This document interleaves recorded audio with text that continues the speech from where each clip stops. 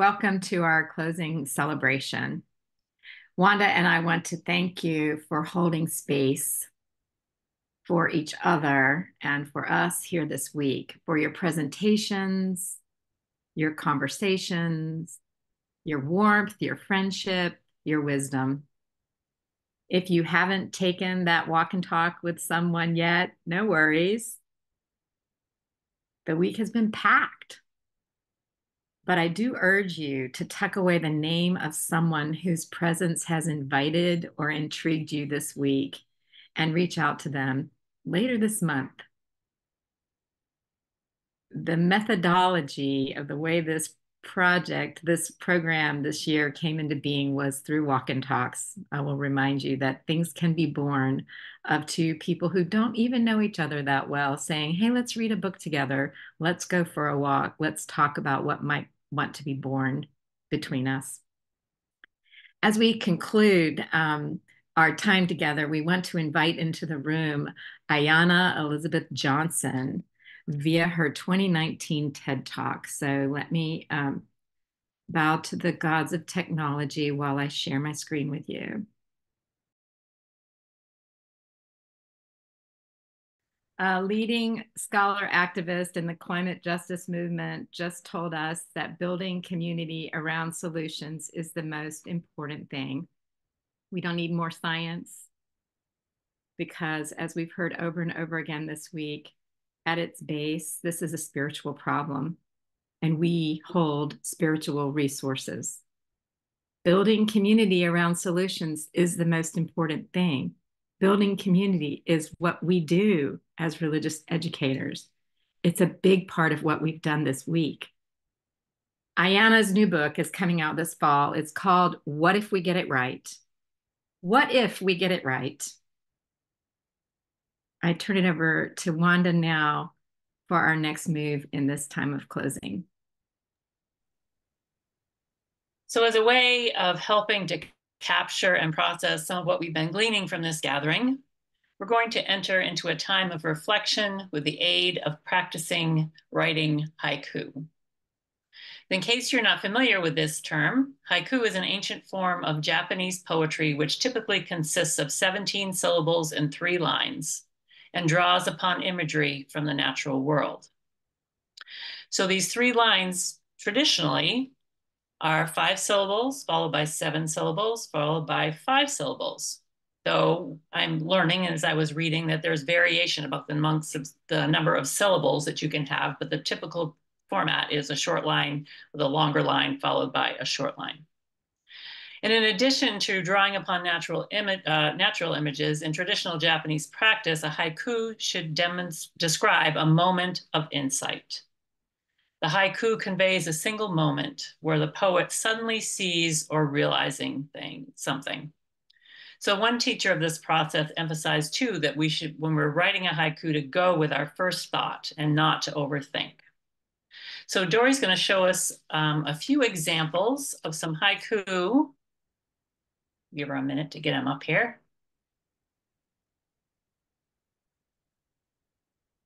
And these were written by some folks who were newcomers to REA this year.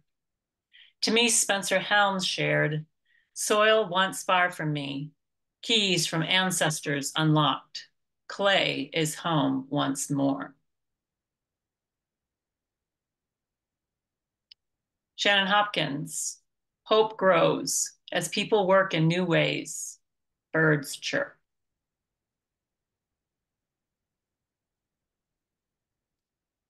From Tyler Sitt, "The forest preaches. God's healing was always here. Empire will compost." And finally, from Nick Bagnant, "Cheryl, Eugen, Mark, despair is heavy. Hope blooms. Our powers combined." So we're going to give you 5 minutes to reflect. Dori, you have the slide with the questions? Maybe. No, I'm going to put those questions in the chat. Oh, those are going in the chat too. Okay, sorry. All right.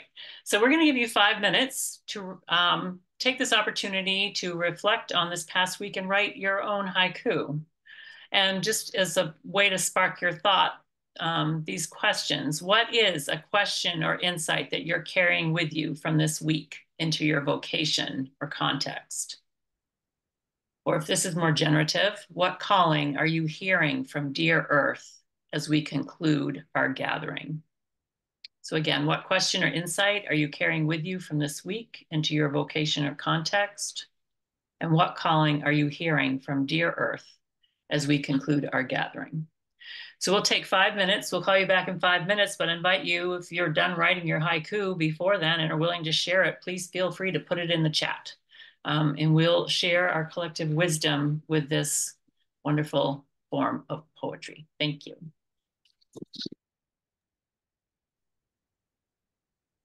I'm going to speak some of what's been shared in the chat into our room. Shifts in consciousness, postures of hope and joy. What we need is here. Celebrate every form of healing. Pay attention. Go just like the bees. Despair consumes me, but hope and care are stronger. Lament, grieve, persist. Climate justice now. What is our calling, dear Earth? Be community. Rooted in dear Earth, connected with networks of wisdom, I notice unseen things. Love nature. Nature loves me. In God, we both trust. Despair shared with friends leads to learning joy and hope. Violence be gone. The heat hangs heavy. Even the insects are moving slow. Take a nap or swim. Hope find me right here in this precious place, dear Earth, called to tend and care. Breeze blows on my brow, seasons shift across the earth, calling what comes next. All creation joins, shoulder to shoulder we stand, communal healing. Reading makes them disgruntled workers. Education is political. We read, so we work. What new forms await? Working as one together, healing all our world. One world inviting, this web hive ever growing, synergy made live. Change education. We are teaching consumers, but not citizens. Let's let these words of power and wisdom settle with us for just a moment before we transition to our next thing.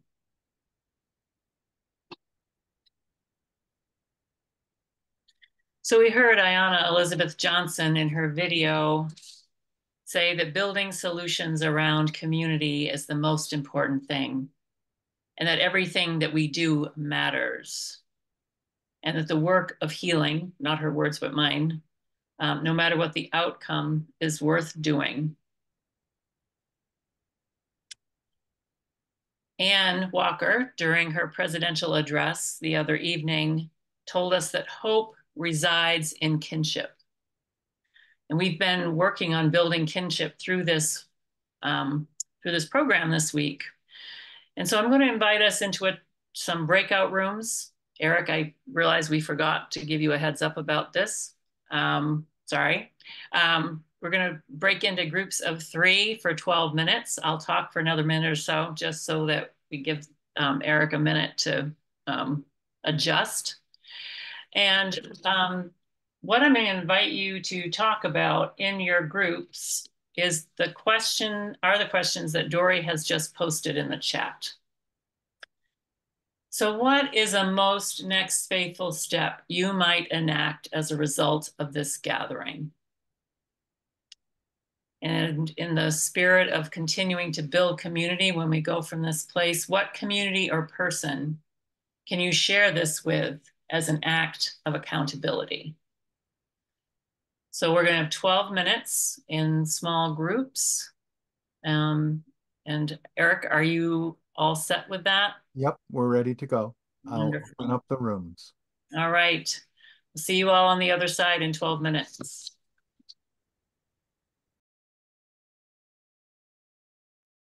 I hope you had some generative conversation in your small groups. And holding in your heart some of what was shared in those spaces. So before we shift into our final closing ritual, Dori and I wanted to offer a time for some gratitudes and some announcements. And I first want to begin by just affirming, as Dori said at the beginning, that this meeting definitely has been a team effort. And we are so grateful for all the hands that made this event come into fruition. We couldn't have done it without the support of a lot of folks. And I just want to thank some of the behind the scenes people, Eric and Alex, who've been handling our tech, our staff, Lakeisha and Chris, who have been holding space for us and carrying a lot of the details for our wonderful president, Anne, and the wisdom that she has brought, as well as the guidance. And for all of you who've served as tech hosts and facilitators for our various sessions, you've really done an amazing job of helping this conference come into being. And I would like to add to that list a gratitude for Esther Kim and for all of the people who presented papers and collaborative sessions, sometimes presenting for the first time and sometimes first-time attendees at the REA. You especially were brave and courageous to present for the first time in a new place. I also want to thank our amazing plenary speakers. I was so happy to, after this year of planning and all of the wondering and all of the dreaming about who we would have, I was thrilled with the way they showed up and the way they brought their whole selves to us and their incredible presence with us. So this conference, Dear Earth, has been and is a labor of love of so many people, and we thank you. Did I leave anybody out? Wanda? We probably did. I don't think so. We probably did. If we left you out, we're sorry and we love you. We're sorry and we love you. And we want to shout out, as we move towards some announcements, we want to shout out the Warnham Award winners. And I'm going to share my screen so you can see their names and the titles of their papers. We think it's important to give this a moment in the spotlight. So here we go. I am screen sharing. I have terrible fear about screen sharing. I thought it would be better by the end of this meeting, but it isn't.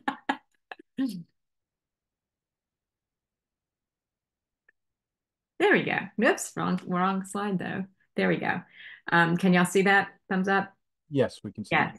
All right. So our Warnham Award winners are Beth Nolan. What do 5-year-olds think about God, creation, and relationships with the earth? Paul Hendrik von Straten, anticipating the opportunities and challenges of using off-the-shelf games to educate people on sustainability, and Shannon Hopkins, Notes on the Land, towards an economics of mutuality formed by and informing new communities.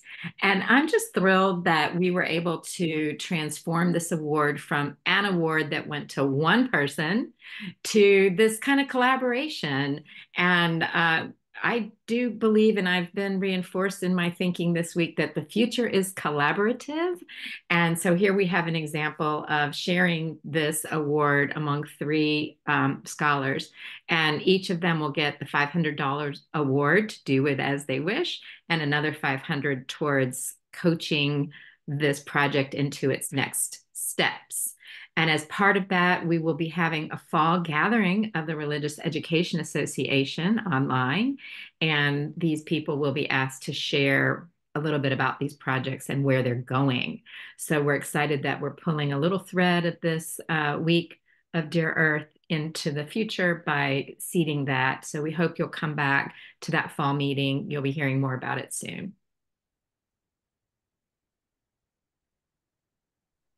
Now we'll turn it over to Eileen and Annie to give a little plug for our next annual gathering. So as we think about the topic of navigating humanity, and we think about technology ethics and the future of religious education, I want to just start off with this short that guides us through different technology and different inventions throughout time, as they have a little debate. All right.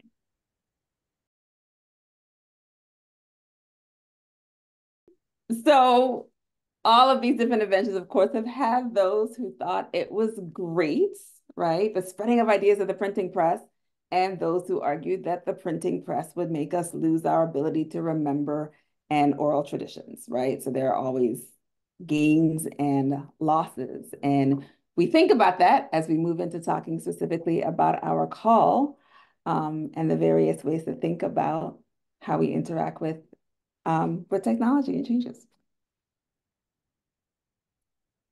And so as far as I know, Eric, the website is up, it's available. And there's a brief intro here, but you can already go to the call for proposals. And what we've done is said some general stuff with some broad questions.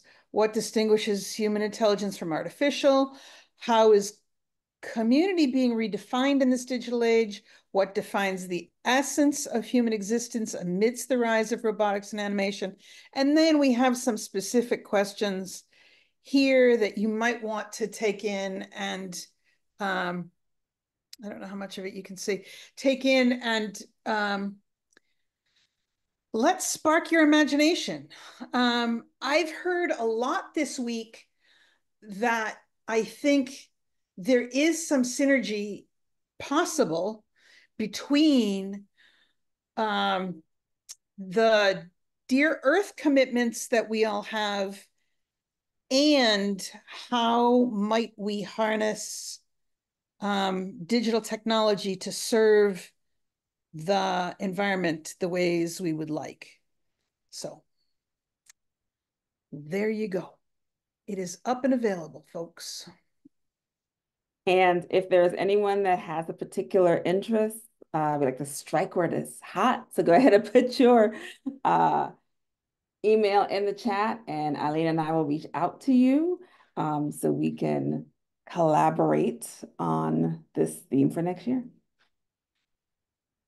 Great. Thanks, y'all. And I am so glad you're sharing the load of program chair. Wanda and I do not know how anybody ever did it alone. It's a lot, and we're glad you're collaborating.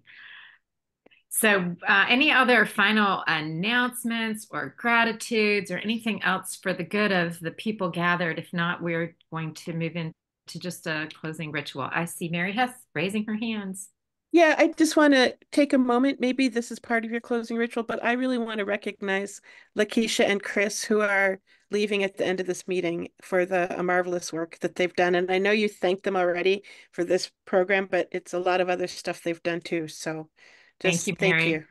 Yes, thank you, Mary. It is not part of our closing ritual, so let's give that its moment right Well, now. and then also Anne, who is stepping down as president, right? Yes, yes. So lots of transitions, lots of changes to the board, and especially, this loss of Chris and Lakeisha, who have been instrumental in creating a sense of hospitality, radical hospitality, as a community that has really shaped and changed who we are over the last several years. So thank you. Thank you. Deep, deep thanks. All right. Cheryl, you have your hand up. Thank you. Just a quick I know many of us have said it, but for both of you, Dori and Wanda, in our conversations, in our walks and talks, in many different breakout rooms, we don't know how it happened that this fell into our laps this year, but the timing has been just phenomenal, cosmic. And we're just so grateful that you took the time to start walking and talking and that you allowed it to evolve this way. It's been a gift, like honestly, perfect timing. So thank you again. Thank you, Cheryl. I'm just letting that settle in. So we now invite you into a closing ritual, a time of honoring and celebrating the fullness of the community that has held us this week. We are grateful for the Indigenous people, the original inhabitants of our lands, who lovingly and respectfully lived in kinship with our bioregions for generations.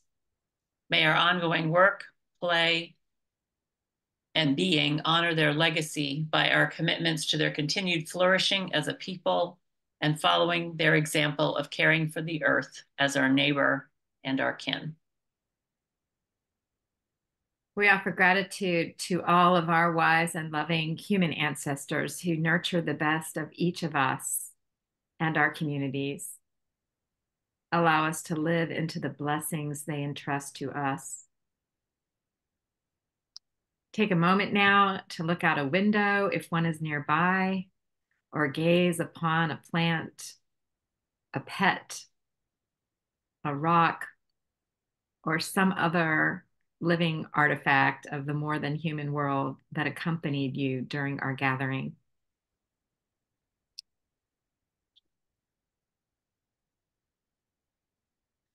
We are grateful for our more than human kin who are present here with us in our homes, in our neighborhoods, in our nearby outdoor spaces. Take a moment to give thanks to those members of the more than human community who are gathered with you this day, either in your space or outside your window. We are grateful for all the ways in which these beings contribute to our health and the well-being of our ecosystems. We also express gratitude to the human beings who have made it possible for each of us to attend through this week and to tend to each other this week. Our partners, friends, children, neighbors, and extended communities. Maybe they've brought us food. They have brought me food. Maybe they have listened to the stories that have surfaced for us this week. And maybe they will help us give birth to actions of love and healing born at this time together. Most of all, we offer thanks for the gift of gathering over the course of this past week to focus our spirits, minds, and bodies on our dear earth.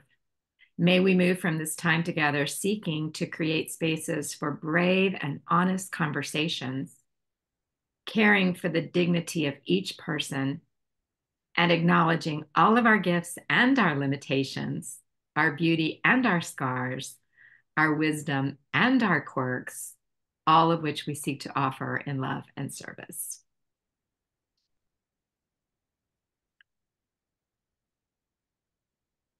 Amen. This concludes our time together, friends. Thank you so much.